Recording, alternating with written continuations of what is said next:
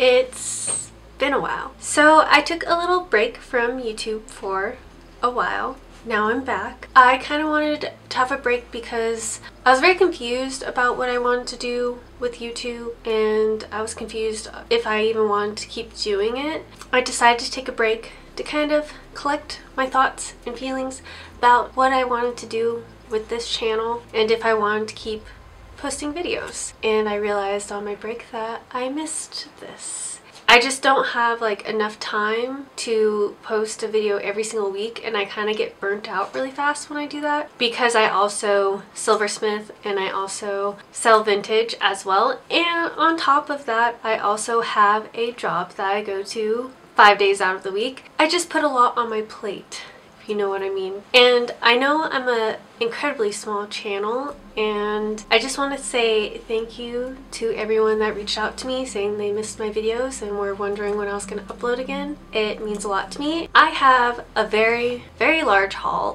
for y'all. It's probably the biggest thrift haul that I'm ever going to have. All these items I thrifted. I didn't find at estate sales or at antique shops or at like flea markets or anything like that. I found them at thrift stores. I think there's one item that I did not find at a thrift store. I found it at an antique store, and I'll let you guys know which item that is. I included it in this haul because it's just too good to not show you guys. Anyways, I'm gonna stop rambling. So we're gonna start with t-shirts. I have been finding a lot of t-shirts lately, so let's just go through these really quickly. I found this vintage 70s like Virgo shirt that has like, it's like those iron-on kind of graphics, and it's sparkly and it's Virgo. I'm not a Virgo, but I know a lot of Virgos. And then I found this vintage t-shirt that says Peppers Waikiki Grill and Bar. I doubt that place is there anymore. Now this t-shirt is one of my favorite t-shirts that I found at the thrift store. It's, I don't know how old it is. I want to guess it's from like the 40s or 30s. Based off of how it's made and how it's sewn, it's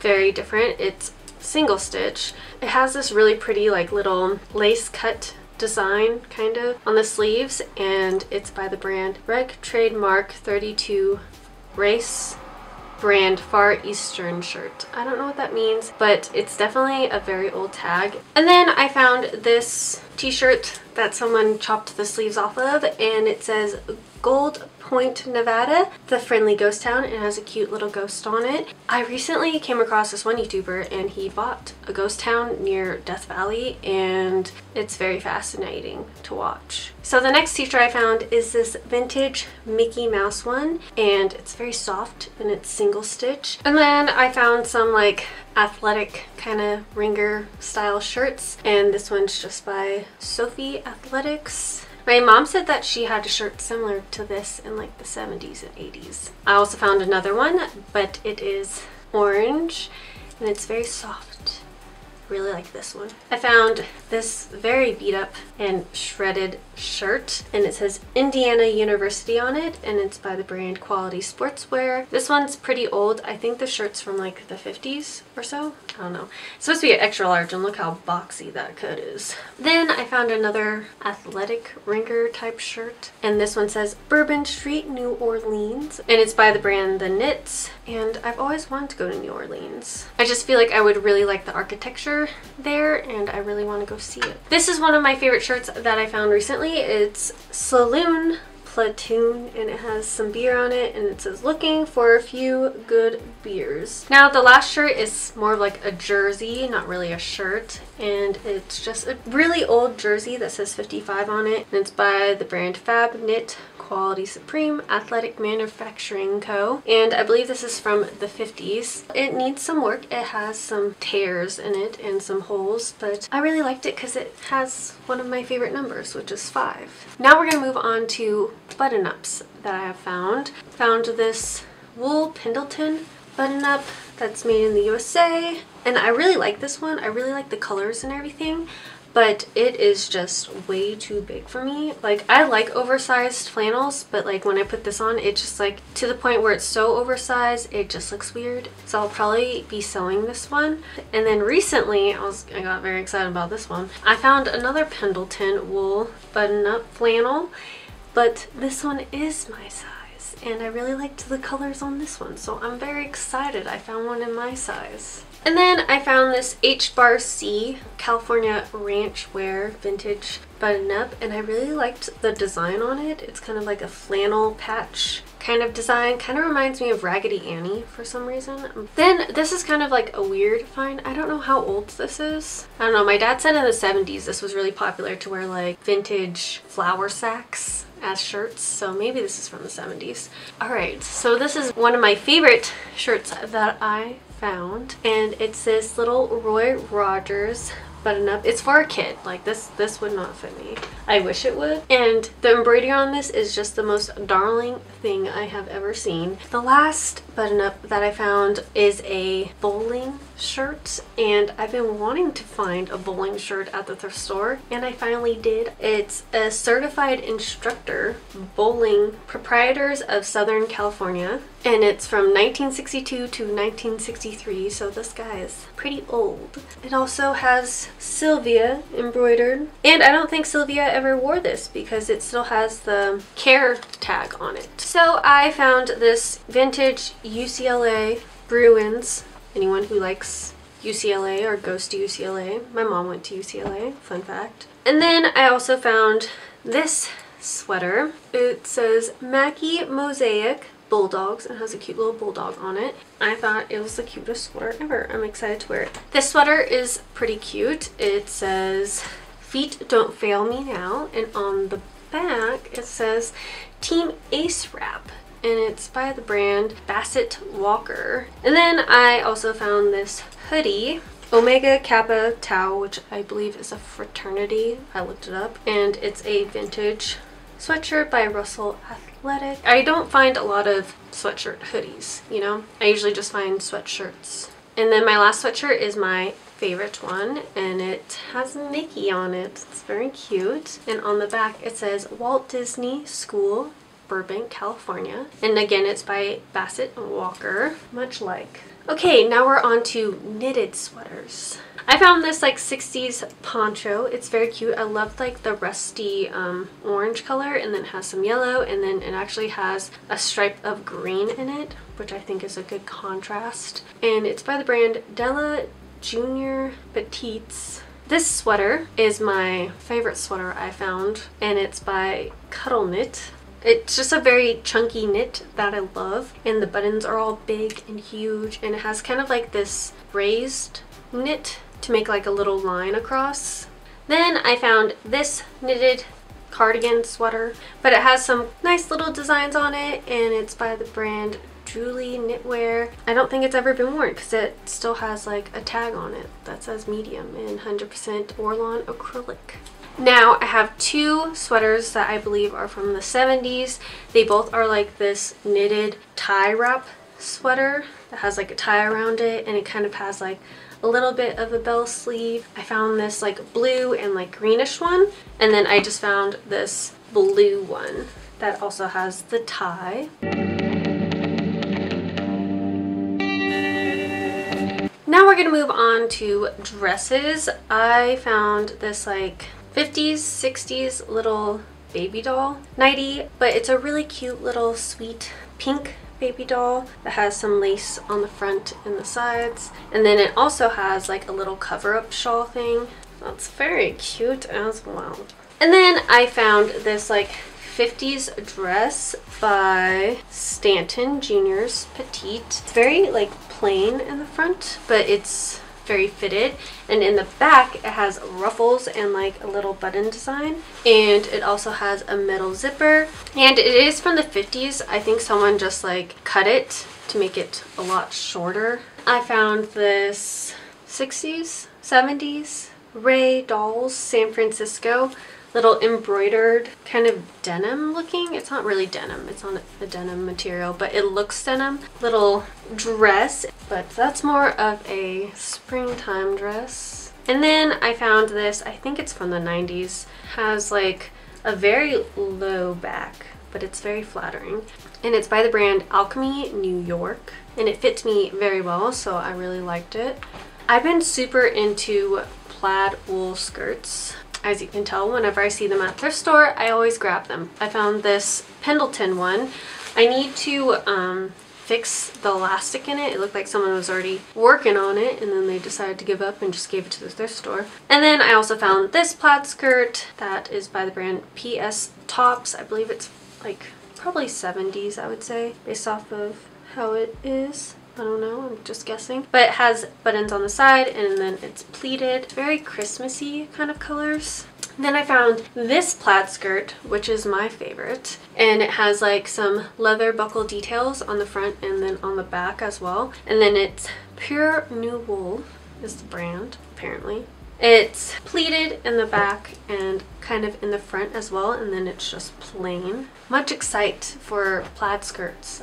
I really like them. And then I found this vintage US Navy Cracker Jack uniform, and it just has the wool pants with the really cool like button detail design on the front, and then it has like a little lace up in the back. And then I actually have one of these wool tops already. Mine I believe is a lot older than this one. Probably will be selling this one. I also found this wool plaid blanket. I have an obsession with them. I have so many already, but I need more, you know, like Ariel. And this one's by Wool of the West. It's just a really nice wool blanket. All right, next up are jackets.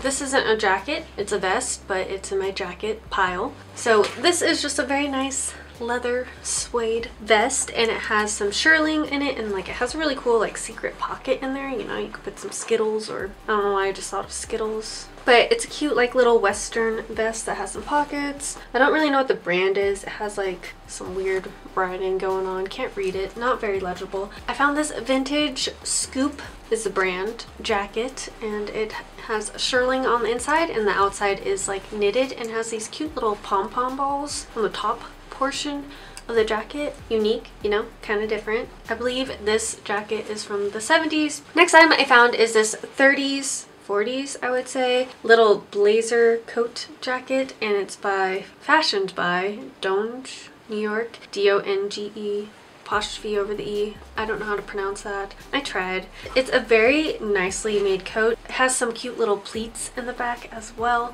and I really liked the sleeves a lot. They're kind of like bell sleeves a little. They're not very fitted. I found a military jacket that's from the UK, England. It says AMF, has a little patch right there as well. It's a very nice camo jacket. It's just very cool to find military wear that is from a different country. And then I found this jacket. It's Iski Cams, which I believe is like what I looked up. It's like motorsports or something. But it's a really cool jacket. It has like metal zipper, and then it has like kind of like this fleece lining on the inside, and the brand is Envoy. The next item I found at an antique shop. I didn't thrift this item. It's just this Miss Pioneer 60s 70s leather coat, and it's very nice and like sturdy. This Chimeo wool blanket design on the front and the back as well. All right, now I've also found this, I think it's 50s, it's Rosenberg's Santa Rosa, California little trench coat, and it's like a wool trench coat. The last clothing item I have is another jacket. It's by JCPenney Towncraft. So it's a nice vintage leather coat. I really liked I would say this is like faux furry kind of shirling lining, but it's not really shirling at all. And I was just very excited about this coat because it's oversized, but it fits me very nicely, and it's very heavy duty, and it will keep me very warm for the winter time. So very excited about it. It's kind of like an everyday coat. Now we're gonna move on to accessories, knickknacks, you know, all that good shenanigans. So I found this black Coach purse. I've actually found one of these before at the thrift store. The other one I have is a bit of a different design. It's a lot bigger than this one too, but I really liked this one because it's a lot smaller. And I also found this vintage bandana. I don't know if like anyone cares if I show a vintage bandana, but I'm very excited about this because I have never found a 50s or older bandana at the thrift store, and I can tell this one is much older because I have some older bandanas that my boyfriend's mom has given me. And then I found a beret. I wasn't a huge beret person when it was like in style 2 years ago or so, but found this one, and it's vintage, so I thought maybe I could be like a beret person now. We'll see how that goes. I'll update you guys later on that. By the brand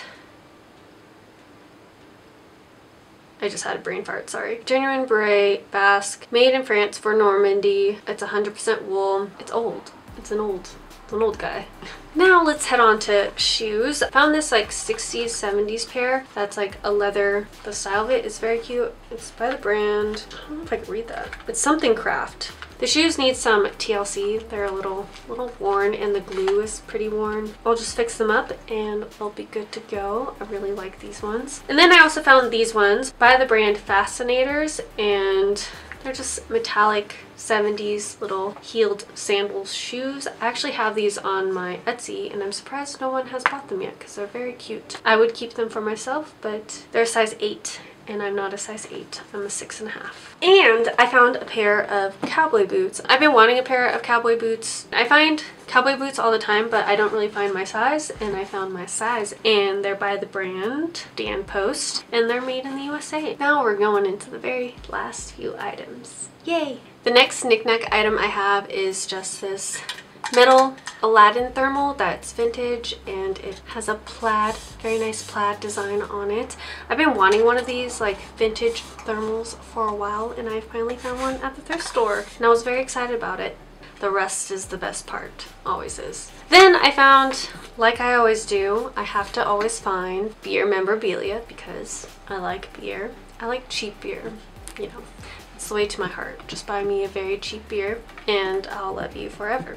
I just found this Budweiser piggy bank. I don't know how old it is.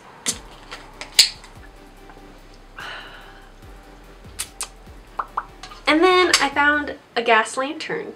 I've been wanting to find a vintage gas lantern, and this is by the brand Winged Wheel, made in Japan. I finally found one at the thrift store. Usually I see them at antique shops all the time and they sell them for so much. Like I see them go for like $40 and I'm like, no thank you. Use it for decorations, you know, make my house look like you are camping. That's my goal. I want my house to look like you are camping inside. Last items are some cups I found. I found this really pretty Olympia beer mug. I actually have two. One's holding my pens already. They seem to be pretty old. Don't know how old, but I've never seen an Olympia cup with this, you know, design on it. Then I found this Alaska souvenir mug and I thought it was really cool. I really liked the shape of it, like.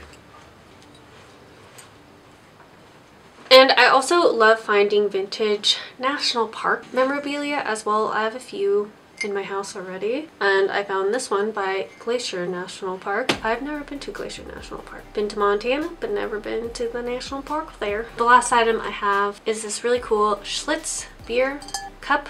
I really like how big this cup is. I mean, I could drink so much water out of this, but this is very nice, very nice. I really like it. All right, I'm done. All right, so that is my haul. It was a lot. I will probably be selling some of the items that I showed in my Etsy shop and other items as well that I did not show. Stay updated with my Etsy if you like. I'll leave it here. I also have an Instagram for my Etsy if you want to follow that. I also have my own Instagram where I post things.